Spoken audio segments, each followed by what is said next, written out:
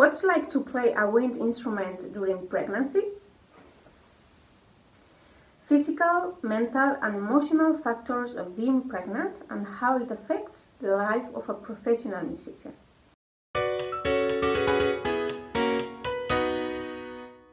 Physical factors. The air.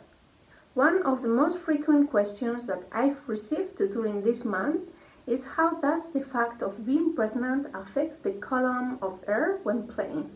I will start by saying that I'm very lucky to have a normal pregnancy development that's allowing me to continue with my activities more or less within normality.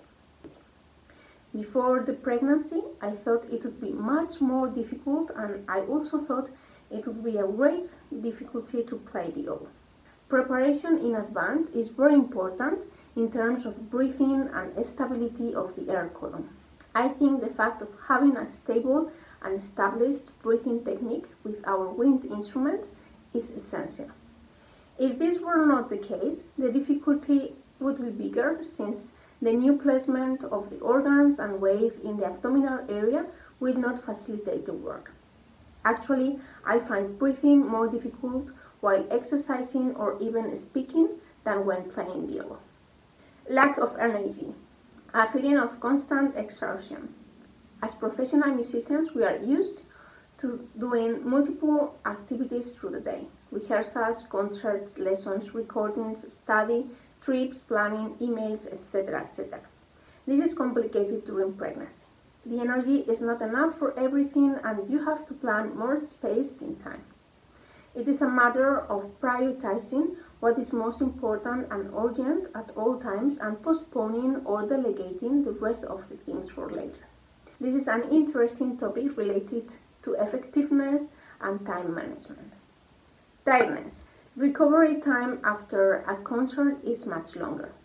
At the moment, it's not so noticeable, but the next day you feel completely exhausted, and it is even necessary to take a few days off to achieve a complete recovery. We also have more difficulty playing standing up during the last week of pregnancy. Better to do it in a sitting position or with a high stool that serves as support. Otherwise, we will be damaging our lower back and pelvic floor. Lack of sleep. Lack of sleep, especially during the last week of pregnancy. The constant visits to the toilet to pee, a large belly that does not allow freedom of movement and to be comfortable during rest, and mental exhaustion, since the head does not disconnect for a second about the fact of being pregnant, don't help to fall asleep for a long time followed. My recommendation is, as far as possible, to take short breaks and micro siestas that will help us recharge our batteries to continue our day. Morning sickness. Dealing with nausea during the first months of pregnancy has perhaps been the hardest part, as it not only appeared first thing in the day, but the discomfort lasted 24/7 for several months. Throughout the first months, I was practically unable to study. I couldn't concentrate, so during this time I did technical maintenance routines that were easy to carry both physically and mentally.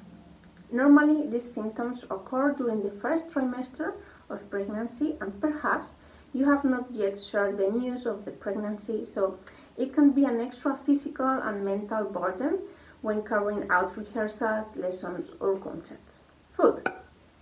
As musicians, we travel frequently, and there are times when we end up eating just about anything along the way. It is very important to maintain a healthy diet that helps us avoid poor digestion, which of course will affect us when we play our instrument. Transportation of materials and weight. As musicians, we are also used to carrying the house on our backs. Instruments, sheet music, books, music stands, equipment, clothing, etc. During pregnancy, it's difficult to carry a lot of weight and can have terrible consequences for both us and the baby. My recommendation is to listen to your body and never force it in this sense. Try to find solutions like a suitcase with wheels or ask someone to help you. Clothing. The fact that the baby will not stop growing during the 9 months of pregnancy will make you have to plan the purchase of clothes also for the concert. It doesn't seem very important at the first, but I assure you that from one day to the next, a shirt, pants or dress may not suit you. Better to be prepared. Diseases. Avoid trying or playing other people's reeds and or instruments during pregnancy. It's not a good time to catch a disease if we can avoid it. In addition, today with the COVID-19, the measures must be even more extreme if you are pregnant. Concerts. The feeling of being on stage during pregnancy is interesting. The feeling of adrenaline and enjoyment of music make you forget for a moment the tiredness and constant feeling of fatigue of being pregnant. People's faces are also interesting when you go on stage with a considerable belly of pregnancy. I think this situation should be normalized and it's necessary to make it more visible. Mental and emotional factors. Emotions. During pregnancy, many fears, worries, anxiety, etc. will appear, and it's important to know how to manage them. Even if the main feeling is happiness for the new baby, these emotions can and will likely appear. Fears and doubts about how to combine a professional career as a musician and motherhood, or the changes you will have in lifestyle, schedules, and routines may begin to appear. The pregnant woman's body is developing constant hormonal changes, so the main feeling is like being on a roller coaster. I'm not a mental health professional, and here I'm telling you my personal experience, so if this is an issue that worries you or you have problems in this regard during your pregnancy, you should go to professionals to help you personally. Relaxation and breathing techniques. Practice physical exercise such as swimming or yoga and breathing and relaxation techniques. Mindfulness will help us cope much better with the pregnancy. Regarding maternity leave, it will depend on the mother's employment status. It will not be the same if you are freelance, have a work contract, or are self-employed. And it will also depend on the country where you live, since the aid and permits in this regard differ greatly from one place to another. You will need to plan ahead and assess the options available. Resting, organizing, and preparing tasks in advance can help us better cope with those weeks of adjustment. Each woman and each pregnancy is a world, but I hope that my experience will help you to understand it a little bit better, to make visible and normalize motherhood in musicians, women, and to be as well prepared as possible for it. I would have loved to find this type of information, so here is my little contribution. I hope you find these tips useful. Share your impressions with the hashtag MusicBayside Oboe on social networks. You can find more information about the MusicBayside Oboe project on the MusicBayside.com website, where you will find the blog.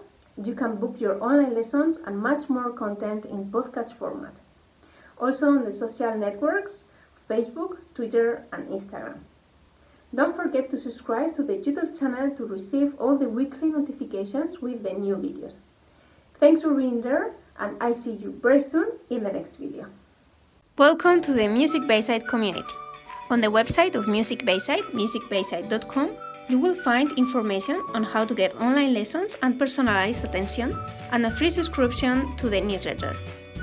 Through the email mail@musicbayside.com, you can get in touch.